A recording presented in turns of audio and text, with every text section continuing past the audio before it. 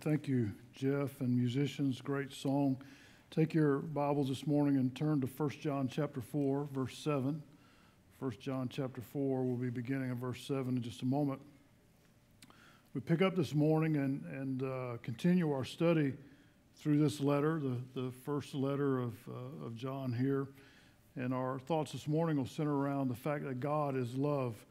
We'll just set the context very quickly in the first 6 verses. If you were here last week, you understand that John warned us in those passages and those verses about false teachers in the world, and we pointed out that false teachers have been around since the Garden of Eden. Satan is the father of all lies. He deceived Eve, and so from the very beginning, Satan has been hard at work to deceive men and women in the truth of God.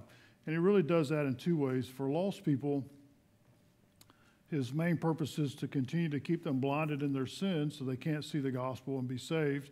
And so Satan works very hard to deceive the lost so that the light of God's love doesn't shine into their life.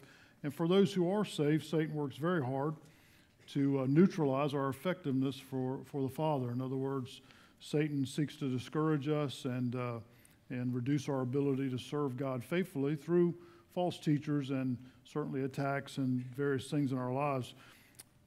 The good news is we discovered last week that we can tell the difference between true and false teachers by one thing. We just ask them what they think about Jesus Christ, because true teachers preach the incarnation, the death, burial, and resurrection of Jesus, and that he's God.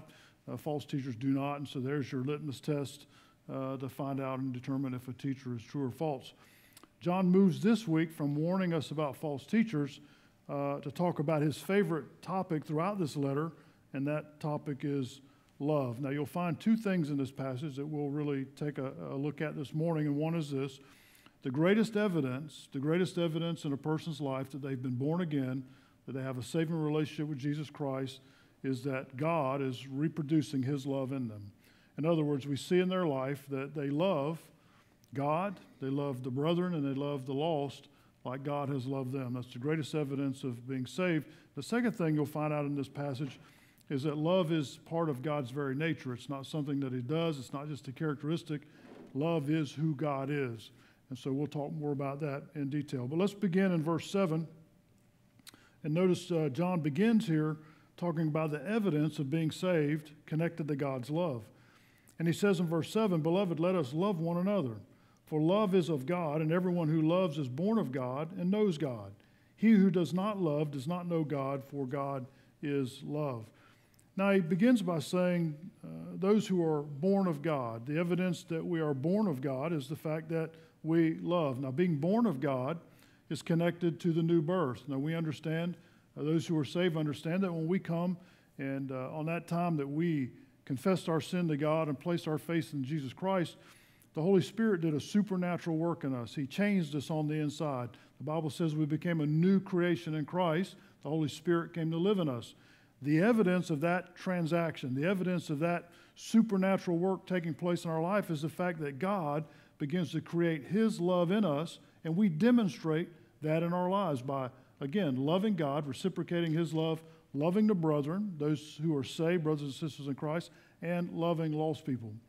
One of the greatest examples that I know of in life of a man who demonstrated the love of God in a most difficult situation happened in the 70s. And some of you will remember, if you're old enough, when the Orange Park Mall opened, it used to be cow fields there. There was a dairy there, and they built a mall there. And right after the mall opened, of course, it was all the rage, and everybody went there, and there were stores. And a young lady and her friend went there one night, and when the store was closing, they went to go home, and the young lady split up, and one of them was abducted. And she was murdered, and the Clay County Sheriff's Office found the person who did this crime. They found her body, and then they found the person who killed her within a day or 2, and he was in the jail down in Green Cove Springs. Well, it just so happened that the father of the young lady was a pastor named Paul Estes.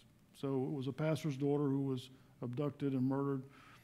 And Paul went down to the sheriff's office and said, can I go in and talk to this young man, the young man who killed his daughter? And of course, they had some apprehensions about that, but they allowed him. They allowed him to go in and meet with this young man, of course, with supervision. And Paul, of his own testimony, talked about the pain of this man having taken his daughter, had killed her. But he went in. Here's the demonstration. Here's the power of God in a man's life. Paul went in and sat down with this young man, and he said to him, what you did is a terrible thing.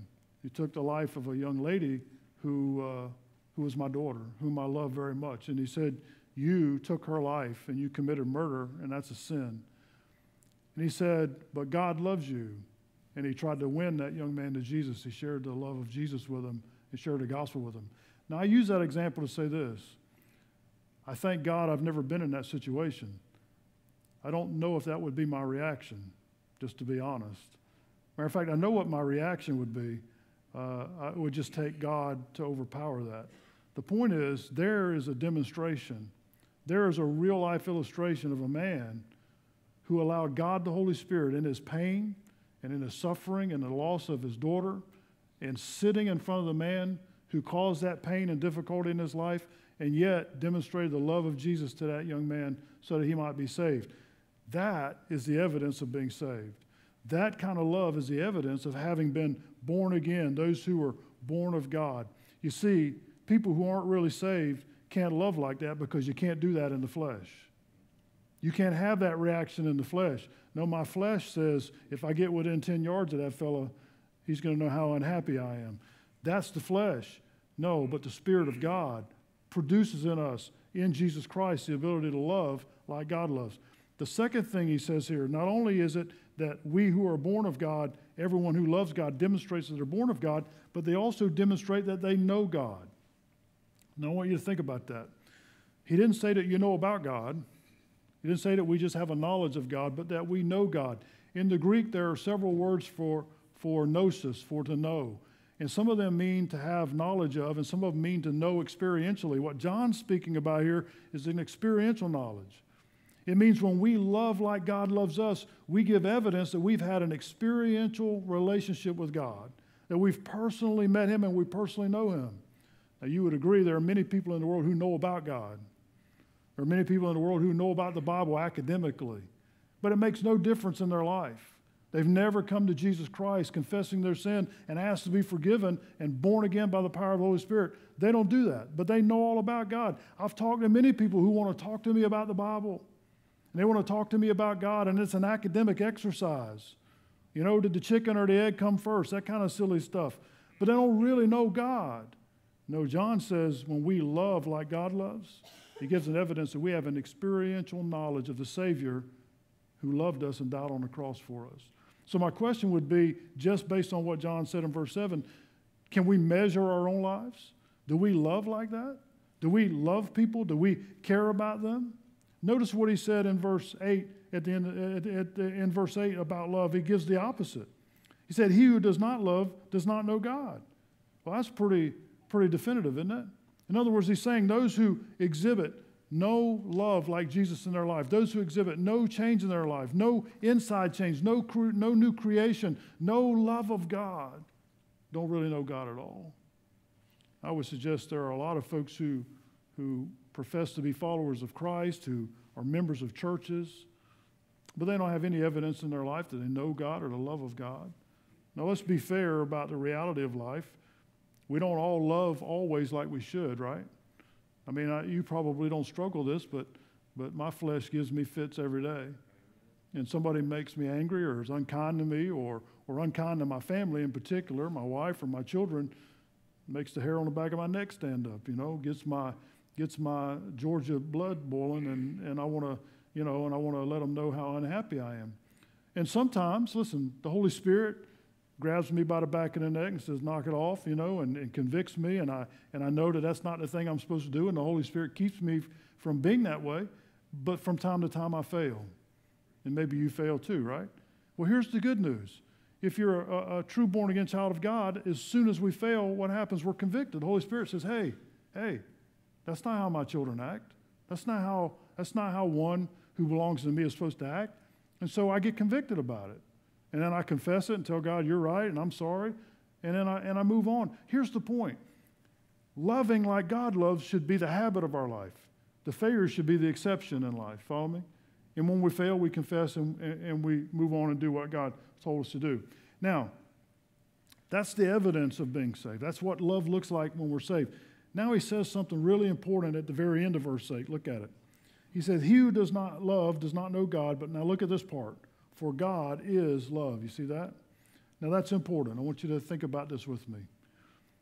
He didn't say love comes from God. He didn't say love is of God. Those things are true, but that's not what he said. He said God is love. That's more, listen, that's more than a characteristic or a trait or an element of God. What he's saying is that is exactly who God is, that God is, in his nature, in his person, love. That's what he is. That defines him. He's love. In fact, in chapter 1 of this same letter, John said that God is something else as well. And I want to tie these two together. So I want to show you 1 John chapter 1, verse 5. Listen to what he said. He said, this is the message which we have heard from him and declare to you, that God is light, and in him is no darkness at all. Same phrase. Not that light just comes from God, not that light is just a characteristic of God. He said God is light, and then in chapter 4 he said God is love. Now I want to take just a moment and think about those two natures of God. Let's start with light. He said God is light. What do we connect with light in the Bible? What does the Bible connect with light? Well, it connects purity and holiness and righteousness and justice, all the things that God is. Listen, not just characteristics of God, but it is who he is. Think about it. God is in his nature absolutely holy. God is in his nature absolutely righteous. God is in his nature absolutely just. That's what he is. That's who he is, not just a characteristic of him. Now, the opposite of light is darkness. And in the Bible, darkness is always connected with evilness and foulness and deception and gloom and sinfulness and wickedness. And so God is light means all sin and things are absolutely opposite or contrary to his nature, to who he is. And so Jesus could stand in the temple in the Gospel of John, chapter 8, verse 12, and say to all the people in there, I am the light of the world. He who follows me will not walk in darkness, but will have the light of life. Why could Jesus do that? Because he's God. And he stood in the middle of the temple and said, I am light. The truth you're looking for, the holiness, the righteousness, the changed life that you're looking for to be different, he said, it's me. If you follow me, if you come, you can walk in the light and not in darkness. In the Gospel of John, chapter 1, verse 9, he said something else.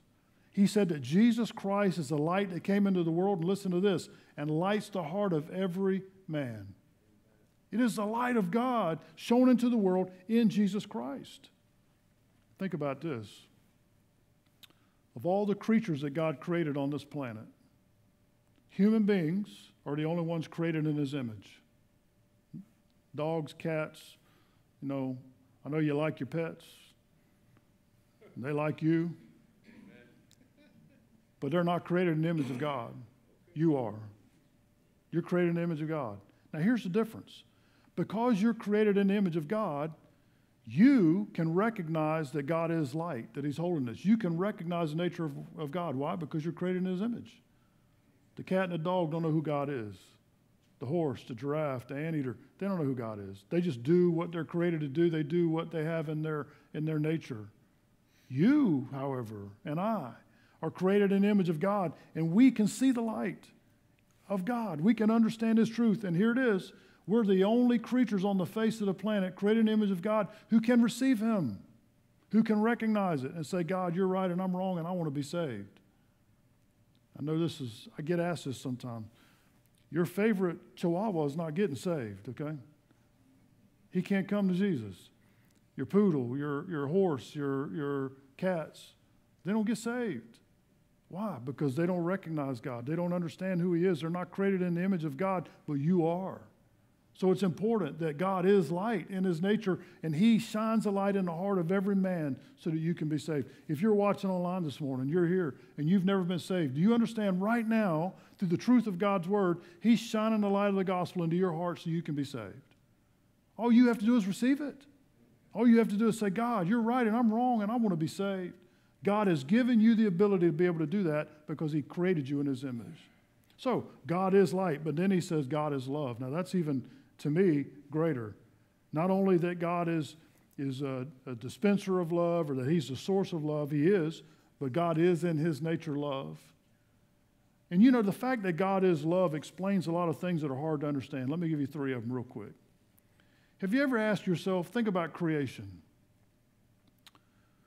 Why would God create a universe? Now, granted, it's not really hard for him. He spoke and boom, there it is. So that's pretty easy because he's God. But why would God create creatures, human beings, who are going to break his heart? Why would he create us knowing we're going to break his heart before we get here? Why would he create, do all the stuff, put it here for us to live, all the resources, the air and the water and food, and put everything here for us, and put Adam and Eve in the garden, and right out of the chute, first 2 people, not even had kids yet, and boom, they disobey him and they break his heart. Why would God do all that? You want to know what the answer is? Love.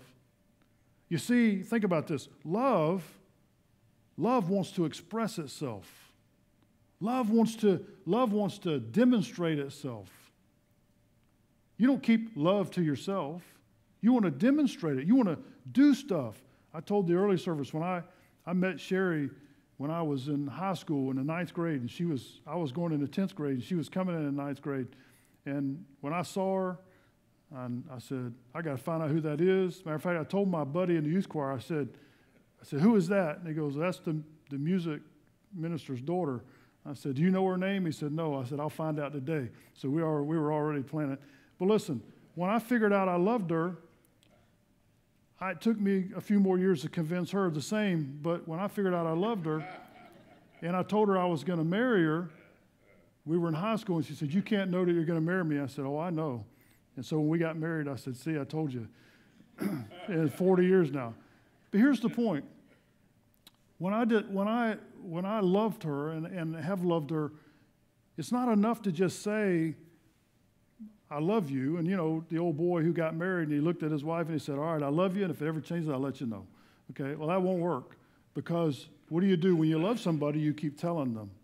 And not only do you say it, but words, when you say, I love you, the words will be hollow without action, right? Without some demonstration of the love. You want to spend time with them. You want to be with them. You want to build life with them. Do you understand when God created us like that? God is love in his nature. And he wanted to lavish love on a creature that he created, so he created men and women. And God loves to demonstrate his love to us. He loves to keep loving us. Why? Because that's what love does. That's its nature. That's what it does. And because God is love, he just loves all the time. He just lavishes love on us. Think about all the goodness of God. Even when we don't deserve it, love says, I'm gonna keep loving you. And so God, in creation, created man because he wanted a creature that he could love and have a relationship with, which leads to the next logical thing. God created human beings with a free will because of love. It explains it. Now, that's a hot button topic. People go, well, you know, how can God be sovereign and create man with a free will? Well, love explains it. Listen to me. Unless love is a free choice, it's not love. Unless love is a willing, voluntary reciprocation, it's not love. It's forced. It's a robot. God could have created us, and he could have said, you have no choice. You have to do everything I say. And he's God, and we would have had no choice but to do everything he says. But no, what God wants is for us to choose to love him back. And so God created us with what I call a limited autonomy. Listen to a quote. One writer said it this way. He said, love is of necessity the free response of the heart. Think about that. Love is of necessity a free response of the heart, not forced. Meaning we choose to love. We choose to love just as God chooses to love us. Listen to the rest of this. Love is a necessity, the free response of the heart. And therefore God, now listen, by a deliberate act of self-limitation, had to endow men and women with free will. Doesn't mean God's not sovereign, that he gave us some level of free will, some degree of free will. No, it proves his sovereignty, and it proves who he is. God in his sovereignty chose to create a creature that can either accept or reject him. God chose to do that because he can, because he's God. And so, out of love, God wants us to love him back. The greatest thing we can do as Christians after we get saved is to love God with all our heart, soul, mind, and strength. That's it. And listen to me. If we do that, everything else will fall into place. The relationship in the marriage, the relationship with our children, everything else in life will come where it's supposed to be if we love God with all our heart, soul, mind, and strength. Which, by the way, was in the Shema, the first command to the Jews. Hey, love God with all your heart, soul, mind, and strength. That's the greatest commandment. So love caused God to give us this degree of free will. And finally, number 3, the fact that God is love explains redemption, doesn't it? How else can you explain that God would tolerate man's incessant rebellion, our hard-heartedness, and our continual pursuit of wickedness? How else can you explain that God would tolerate that? Other than love. He loves us. And he sent his son to die for us. He longs to restore us to a relationship with him. God wants to save the whole world. Jesus died for the sin of the whole world. I do not believe in a limited autonomy or limited atonement. There's a limited autonomy, but not a limited atonement. And by that I mean God is willing to save everybody. The only reason everybody in the world is not saved is they won't come. They won't trust Jesus. They love their sin and they pursue wickedness. We've all been there. We've all been there before we were saved. You say, well, I wasn't as bad as some people. Yeah, but you were still lost. We're all lost till we come to Christ. God wants to save the whole world, but men and women won't come. Matter of fact, Paul said men love their darkness more than light, and that's why they stay lost. Not because God can't save them, but because men love darkness. But God loves us, and that explains redemption. Why would God put up with us? Because he loves us. Why would God put up with our stubbornness and our sinfulness? Because he loves us. I've told all 4 of my children, you can disappoint me and you can disobey, and I might be upset with you, but I won't ever stop loving you. Because love's not connected to what they do or what they don't do. They're mine. They're connected to me. They're my children, and I'm going to love them. God does the same with us. He loves us. I would dare go out on a limb and say God's not always happy with everything we do, you think? God's not always happy with all the things we say and all the things we might do, but he loves us nonetheless. Why? Because he is love. Because that's what he does. Now, the ultimate demonstration of love we find in verses 9 and 10. Look at it with me. In this, the love of God was manifested toward us, that God has sent his only begotten Son into the world that we might live through him. And this is love, not that we love God, but that he loved us and sent his Son to be the propitiation for our sins. The transcendent expression of love, the greatest expression of love in the universe, is that God the Father would give his Son, his only begotten Son, the only born one, to die on a cross and pay for our sin. He did that out of love.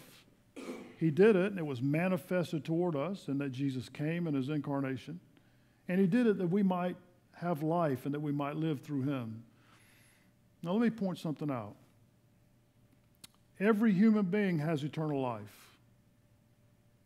Your soul is going to live somewhere forever, heaven or hell.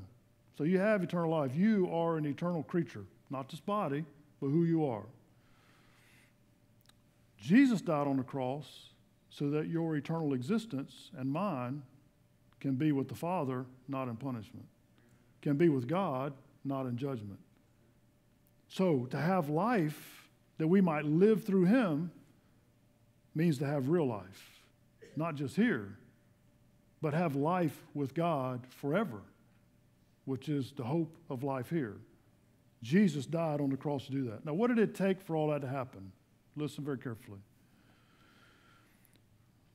God is just and holy and righteous. We talked about that. He's light. Now, God in his justice said he's going to judge all sin. And the wages of sin is what? Death. So, from the very beginning when Adam and Eve sinned, God said, I have to judge sin.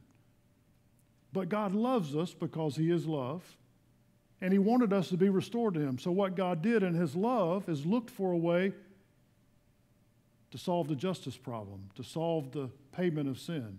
And the way that happened is Jesus Christ came here and paid for our sin. Now, because Jesus paid for the sin of the whole world, what did that do? It opened the way for God to pour his love out on us because the sin had been paid for. In other words, God's justice against sin was satisfied in Jesus Christ so that now we can enjoy the love of God unhindered. So here's what happens when you get saved. At the moment we confess our sin and by faith ask Jesus to forgive us, our sin is removed from our account forever. That's good news because we are justified, no longer under the condemnation of God. But not only does God remove our sin forever, but he places on us the very righteousness of Jesus Christ. Remember, Jesus said, I'm the light. Anybody who comes to me won't walk in darkness, but can walk in the light of life. Jesus puts his righteousness on us. The Holy Spirit comes to live in us so that now we can walk in the light. We can walk in the truth. We can walk with an understanding by the power of the Holy Spirit of the righteousness and the justice and the holiness of God. And in that, now we can experience the full love of God in our lives as we learn and understand the Bible and grow in sanctification. So it's very important to understand that God first paid for our sin, then to pour out his lavish his love on us so that we could receive it, because justice demanded that sin be paid for. Now, all human love comes from God's love. Our relationships in our marriage, our relationships with our children, all is a type of the love of God for us. If we love God and reciprocate his love for us, then those love relationships in our lives, our wives, our husbands, our children, will be what they're supposed to be. Our relationship with one another in the church, loving brothers and sisters in Christ, loving a lost world, will never be what they're supposed to be if we don't love God first, if we don't reciprocate his love. Brothers and sisters in Christ, you know why churches fight? You know why people get mad at one another in the church? Because their relationship with God is not right. It's not what it ought to be, so the relationship with one another won't be right. You know why husbands and wives fight and get in trouble and struggle with one another? Because their relationship with God is not right. When this relationship's right, these relationships will be right. And it all starts with God, because why? He is love. And he is the standard of love. Now, here's John's exhortation to us in verse 11. Look at it. Beloved, if God so loved us, we also ought to love one another. Now, the if word in that verse is what's called a conditional clause. And it's not if, it's since. The meaning of the word if isn't questioning, saying, well, you know, if God did this, meaning maybe God did it, maybe he didn't. No, it's a conditional clause, and particularly in the Greek, it means since God did this. Since this is true, then this is true. That's a conditional clause. Well, what's he saying? Since God has first loved us, since God has done all these things, justified us, paid for our sin, and loved us unconditionally, then what he's saying, since God has done that, so we should do the same. We should love God selflessly. We should love the brethren selflessly. We should love the lost selflessly. What John's saying is, since God has loved us that way, then we have what we might call an obligation to love others that way. Since God has demonstrated that to us, then we need to demonstrate that to others. I'll illustrate how this works from a personal account. You may have heard the story. I pulled into Walmart one day, and I was going to run in and grab some stuff. And I don't know how you shop, but when I shop at a store, the Publix, Firehouse, or Walmart, I know where everything's at in the store. If they move the shelves and move stuff around, it really messes me up. Because I can take the cart and go in on one side of the store, and I know what I want, and I can make a lap through the store and get it all on one lap, and then not, and I do it quick. Sometimes Sherry will call me, and I'll say, I already passed that aisle, you're out of luck. I already went by there. But because it's her, I have to go back and get it. But I can get what we want and not waste a lot of time. I can run in there, make my lap around, grab all the stuff that I need, and get out. Well, when I'm driving up there, I know I got in my mind what I'm going to get. So I pull into this parking spot, and there was another guy who didn't park in his parking spot. He was like parked in another parking lot. Don't you hate people do that, right? He's like not in his spot. So I parked right in the middle of my spot and got out, and he leaned out the window and said, "You're too close to my car." I had to make a choice. I'd drag him out the window of that car or, show him the love of Jesus, right? So I stood there and looked at him for a second. It was a young fellow. A lot of people are younger than me now. I don't know how that works. But I looked at him. He was younger than me, and I just turned around, went back out of my car, moved over a spot, and got out and went in the store, mumbling to myself the whole way, right? So I go in the store, get my cart, and go about my business. I'm going down my aisle, getting my stuff, and guess who I see coming from the other way? Mr. Can't park in the parking spot straight, right? So I see him coming, and he comes toward me. And I thought, all right, here we go. So he comes over to me, and he stops, and he goes, I really want to apologize for what I said in the parking lot. He said, I shouldn't have said that, and I'm sorry. Well, that was pretty nice. So I apologized to him for being angry and being too close to his car, and we went on our way. The point is, the Holy Spirit got a hold of me in the parking lot before I said or did anything that I would have had to confess later, I guess would be the best way to put that, right? And so I think by not responding negatively, I guess the only thing more I could have done was walk over and share the gospel with him while he was being ugly, but, I didn't really feel like it at the moment, to tell you the truth. But the point is, by allowing God to have me show kindness to the guy, even though he was being a knucklehead, it gave opportunity later to have an actual human interaction with them and an opportunity to demonstrate the love of God. That's the shoe leather kind of stuff God wants us to do. And I'm not saying that to say I do it all the time, because I could give you just as many of examples where I didn't walk away and told a guy he was a knucklehead, okay? So I'm saying, though, when we listen to God and we allow the Holy Spirit to control us, to convict us, and in the moment we respond correctly, God can use that. And what it's showing to people is the love of God. And listen to me, I'm going to give you 3 things as we finish up of why it's so important that verse 11, this obligation of God, since God has so loved us, should we not also love one another? Let me tell you 3 things why that's imperative that we do that. Number one is God is glorified when we love other people like he loves us. That's the most important. When we love people in the church is edified. When we love one another in the body of Christ, Jesus is glorified because it's his church. And churches that fight with one another and fuss, and members of churches and Christians who argue with one another are a terrible testimony, and God's not glorified in that. And so when we love one another, Jesus is glorified. Number 2, it brings unity in the body of believers. When we love one another selflessly, when we don't demand our personal rights, when we seek the best of others, when we put others ahead of self, when we build up and edify, and listen, here's the biggie, when we forgive others for their wrongs, the church is built up and edified. I don't know about you, and I share, I'm just know that I'm as human as you are. If people are mean and ugly, and they offend me, and they hurt my family, or they attack me, I don't have a literal index, but in my mind and in my heart, there's a little card that goes in with a red flag on it, right? It says, okay, that person's on my naughty list, all right?